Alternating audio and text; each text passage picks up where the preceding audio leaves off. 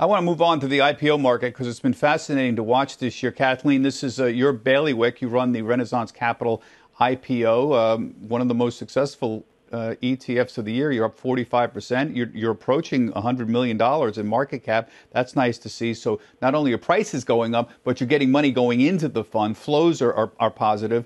45% versus 5% for the S&P is pretty good. Tell me why you buy a basket of about 60 IPOs that have gone public in roughly the last 2 years. Why have the most recent IPOs done so much better than the rest of the market? What's the outperformance due to? What are investors looking at? Sure. The IPO market and companies that go public tend to be new economy companies. And they're doing disruptive things. So we're kind of in the sweet spot of what the market's been looking for now. We've had many digital work from home kinds of companies, like Zoom Video is the top holding in the ETF. And I'm on Zoom now. It is just been a very strong stock. Another company such as Slack does enterprise messaging. So these businesses are benefiting from this kind of environment where businesses are moving to a more automated and virtual way of working. Also, we've seen a lot of digital platforms, Rocket Mortgage, for example, they're self-service. So they're able to do customer acquisition at low prices because they're using technology. Lemonade, renters insurance, self-service. And then finally, it is a low leverage kinds of companies that we've been talking about. IPOs tend to be growth companies, and growth companies are really much more valuable in a low interest rate environment, basically because the present value of future growth is higher when your discount rate is so low. So we're in the sweet spot right now of what investors seem to be interested in. And the future looks pretty bright. Now, we've got some rather notable names talking about going public that have filed confidentially. We have DoorDash, we have Airbnb, we have Palantir. I think it's interesting, Kathleen, like 7 or 8 months ago, there was a lot of talk about direct listings, that maybe DoorDash would do a direct listing, maybe Airbnb would do a direct listing. Oh, we don't need to raise money. That seems to have gone away, the talk about direct listing. Now they're talking about classic IPOs. But give us a quick preview about the rest of the year. What do you see happening? Sure. I think to see what the rest of the year is to take one look at what's happened so far this year after the market basically shut down in March. And right now, year to date, we're ahead of last year after that shutdown.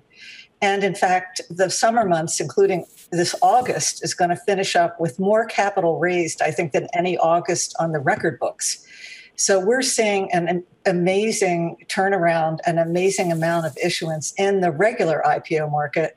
We're also seeing SPACs come out, which are sort of enabling companies that don't have easy to study metrics get to be acquired through SPACs. So some of the froth, I think, is coming out through the SPAC market.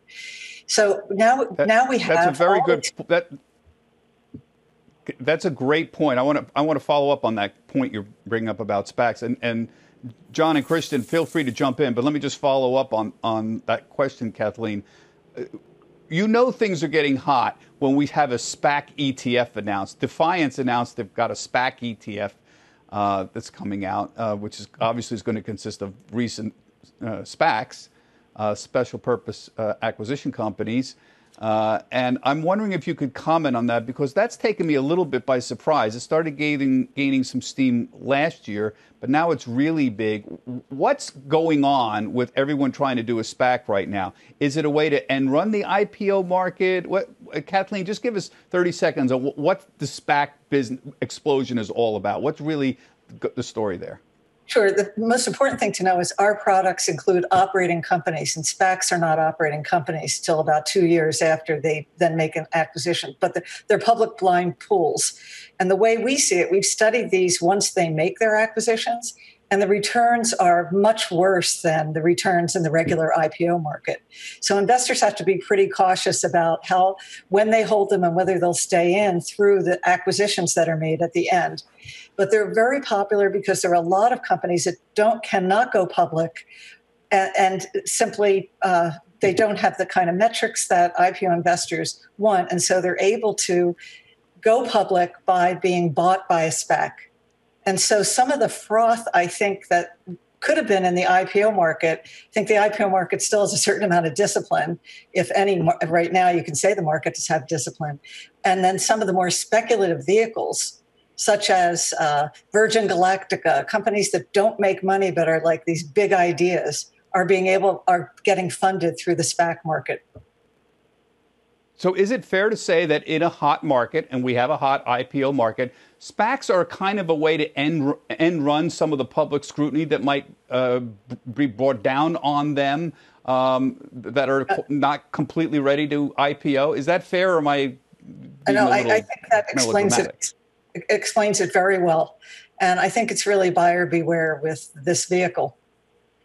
But they have to work, and our studies show they don't yet work. So perhaps that will change. But we have studied the ones that have made acquisitions, and the returns have been poor on average, with the exception of some very hot names that tend to then attract investors to the space.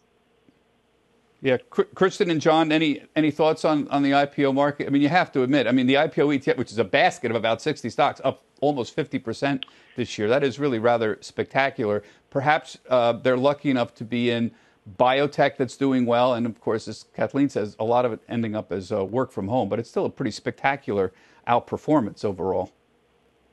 I would just say that I think the IPO market this year has really captured this theme of the digitization of commerce. And when you look at many of these top performers, Lemonade, Rocket, Zoom Video, Cloudflare, that's a digitization kind of movement, especially in this COVID economy. And then in addition, as you said, there's been some nice, biotech healthcare that has been, unique to the COVID environment. So kudos to this IPO ETF. It's really delivered on its promise this year. And then I would just say, Bob, agree with that. Go ahead. Go ahead, John. Sorry, Bob. I was just going to, I'm a big believer as a quant investor that if you're going to take on the risk of owning an asset, you should be compensated for that risk. So if you look at the IPO ETF from Kathleen's firm, it has produced better risk-adjusted returns than, let's say, the Russell 2000 index. So, I mean, Kathleen may have a difference of opinion about what's the right benchmark, but the volatility of the IPO market, if I match that versus the small cap index, the IWM ETF, I mean, it has outperformed that index on a risk-adjusted basis. So I do think that there's a place for, thematic secular growth stocks, IPO stocks in a portfolio. And what Kathleen said is spot on. Like, in a low interest rate environment, companies that have higher growth prospects, will produce more cash flows as the Fed anchors interest rates at 0%. A couple of reasons for the benefit of this kind of portfolio is that we put these constituents are the largest, most liquid ones. So when you worry about a low float, we have very high tradable float, which minimizes that those first day pops and things like that. The valuations become sensible, better in the larger companies that go public. Right. And also, these are companies that are not yet in big indices. They're either not in them or they're underrepresented. When Facebook went public, for example, it took 2 years for Facebook to be in the S&P product. So it's a way to own. There's some diversification that comes out of this portfolio. And Kathleen, maybe this is a good time just to clarify what's in this, because I get this question all the time. And my shorthand answer is it's roughly 60 companies that have gone public in the last 2 years. But can you clarify that? Do you cap the number? And do you set a cutoff date after 2 years you drop them? Just clarify what's in it and point out also there's an international IPO ETF as well, I would say. Sure. The way it works is it has to be, it can't be more than 2 years from its IPO. So any company there qualifies. But it also, if you take the market caps of all the companies that have gone public over that period, the top 80% get in. So we are trying to capture the essence of the IPO market without having the turnover and the stocks that are small and not part of that market cap. And then it will include on a fast entry basis very big ones. So Rocket companies, for example, came in between rebalances, their quarterly rebalances, so we could include the really large ones. The interesting thing about our international product, which has not been out as long as the US, is China and the fact that the Chinese companies are going to pretty soon not be able to come public here unless they follow our U.S. regulations on accounting disclosure.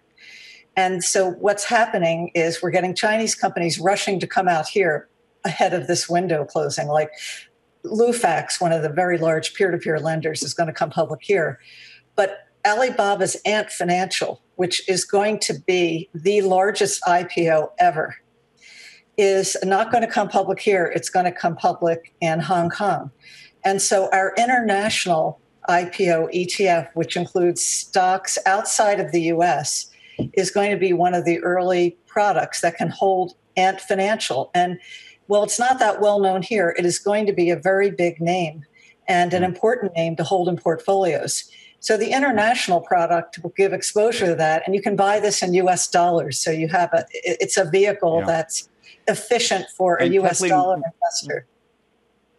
When will Ant Financial go in the international? Do we have a timetable for when it might go public yet? We think in the next month. In the next month. Next month. And when would it go into the international IPO ETF? Well, given its size, it will go in before a rebalance. So it as early as after 5 days of trading, we're going to include that in the ETF, the international ETF, because it's so within big. 5 days of it going public? Yes. Is that right? Within 5 days, you could put it in? Yes, after day 5.